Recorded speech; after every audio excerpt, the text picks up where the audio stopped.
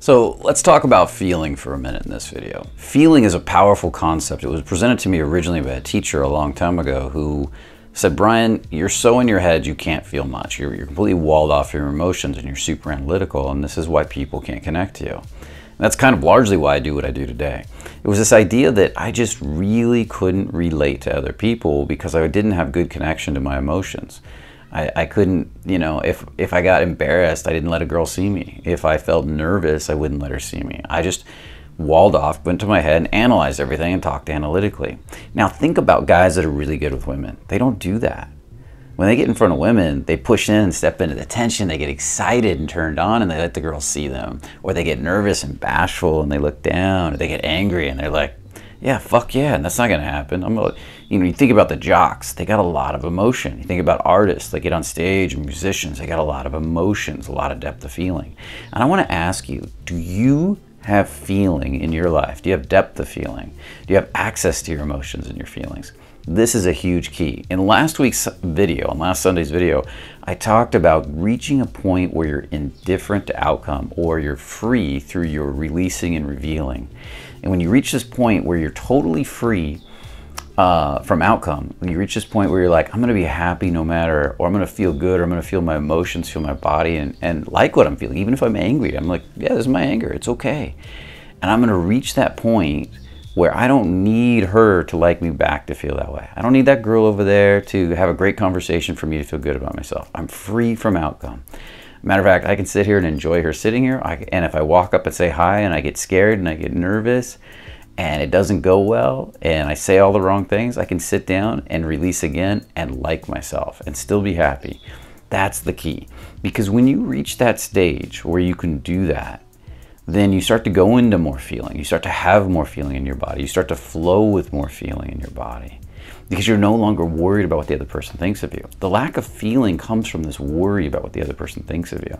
So as you start to really enjoy yourself, even in the face of rejection, that's when you become more attractive, because now I can start to practice relaxing and feeling into my heart, which a lot of emotions actually come from feeling this area of the body right here. And as I learn to relax and feel this area of the body, we do a lot of movement work, but yoga is meant for this. You just literally move in your chest and exploring this area, you can start to feel the vulnerability that's there. You know, we have lots of videos, we talk about that. I'm gonna talk more about the concepts today, maybe next week, or down the road. I don't know about next week, we can get into some exercises. Another one is turn on. Do you actually feel comfortable feeling your turn on? Do you let women see you feel your turn on? Do you actually get embarrassed seeing your turn on when you get, and own it and be like, you know what, yeah, I'm embarrassed, so what? You know, let's fucking get down, get bashful. You know, when you approach women, are you comfortable approaching women even though you're nervous? Like there's this sense that, oh wow, I'm really nervous. And so many guys want to get rid of that nervousness before they approach. And I would say approach with the nervousness and own it and be like, yeah, I'm nervous, but it doesn't matter because I love myself either way. I can be nervous in front of you and still like myself. So therefore, I'm free. And that's another powerful way of being. So I want to invite you to think about all these different ways of being. Can you own your nervousness? Because that's what a lot of approach anxiety is. You guys are getting nervous, you're getting scared, and you're trying to hide it from the girls. Guys that are like, I'm nervous and I'm scared, and I'm gonna go let her see it. I'm gonna own it. I'm not only gonna let her see it, I'm gonna sit right in the tension of it and own it with her. And I'm gonna be like, yeah, I'm nervous. You make me nervous. That's your fault. And relax, maybe turn a little red, blush a little bit. Now that's a sexy guy. And then you can step into the tension more and you can amp it up, and then you can get nervous again and step back and you can giggle a little bit and you can play and you can dance. That's where real good conversation is had. That's where fun conversation is had.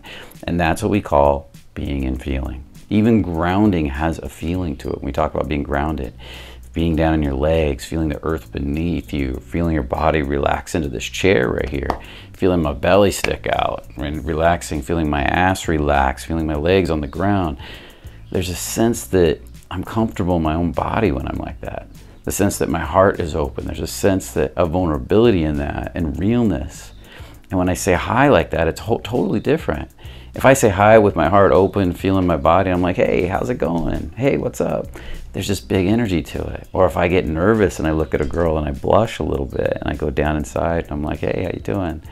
And there's this, like a little bit of nervousness on me, she can feel that too.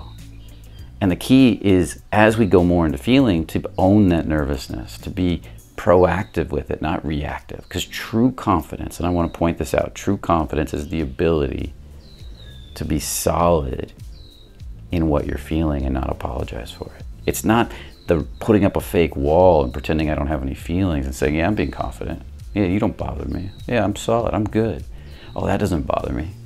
That's insecurity 101. That's a dude who's putting up a fake wall because he's insecure. A really confident dude looks you right in the eyes and owns what he's feeling, nervousness and all, fear and all. And if he's not nervous, he owns that too. You know, it's just like, hey, I feel really good right now.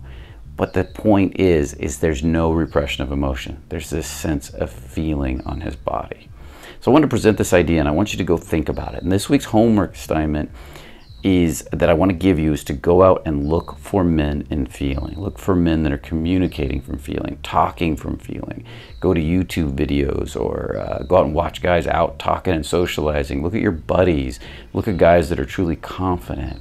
Maybe there's celebrities out there that you see that are truly confident, speakers that are truly confident, that speak in a fluid, flowing kind of pattern where they're relaxed in their body and they don't have trouble getting embarrassed. If you look at guys like Russell Brand, he's a great example of this. Or there was that late night speaker, the Scottish guy. Somebody put it in the comments, or we'll have it written in the video somewhere, but that Scottish guy who had that late night TV show that was also, that he was always flirting with women. You can look up YouTube videos of him and you can just see one woman after another and how he plays with emotion and feeling. And I just want you to watch it and notice what you see. Notice how they handle tension, how they handle sexual tension, how they own their turn on, how they play with embarrassment, how they play with nervousness, and how they have fun with it. And that is powerful. Another good example, Hank Moody. Check out Californication if you haven't seen it. And again, get down to the comments, report what you see, let us know, and we'll go from there. And then maybe we can talk a little bit more and get a little deeper in this topic, because this is the direction Fearless is going, because it's so powerful. So hopefully you like this video. Put those comments down in the comments. Like the video because it helps with the algorithm. Subscribe if you haven't subscribed. Let's grow this channel, get more good content. Maybe we can get you more coaches on here speaking. And remember, only the confident really live. I'll see you in the next video. Take care. Have a beautiful day.